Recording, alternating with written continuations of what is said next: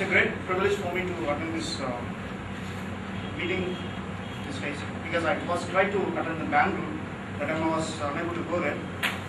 I counted as my great privilege. So I want to do great things for God. So William Carey had the motto in his life: accept great things from God, and great things from God.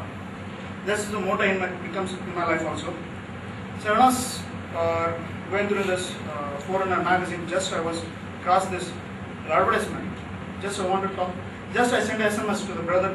What was this? What about this program? He contacted me and he's talking about all this program. That day it was intention. Somehow I want to attend this program because I want to do good things for the poor people. I want to encourage them to come up from the poverty. I come across all the India. Most of poor people, they suffered by the health and the education. That's my contribution I want to give. To come up with the education, with the good health. That's my commitment. That's my mission. Thank you for the opportunity.